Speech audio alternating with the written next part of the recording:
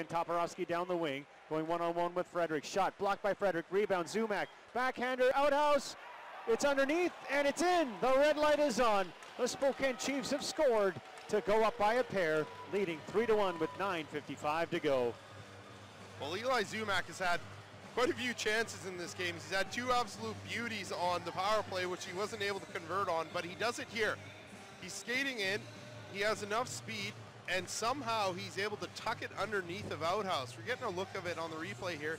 Just goes around the defenders, and he initially looks like he backhands it up, and outhouse makes the initial save, but somehow that puck, maybe it's when outhouse is spinning, just falls in behind him and goes into the net. It dropped on him from underneath his armpit area, and right along the goal line, and outhouse spun back around. Coming down the left wing, snaps one on goal, big rebound, Gregor's shot, I think that hit Tyler Soy. And in comes Jensen to throw the body. Net is empty. The puck is loose. Zummack. He's going to drive toward the open goal, and he scores. The Chiefs regain the 2-goal lead. Insurance marker on Zummack's second of the night, and Spokane is up 4-2 with $1.09 to go.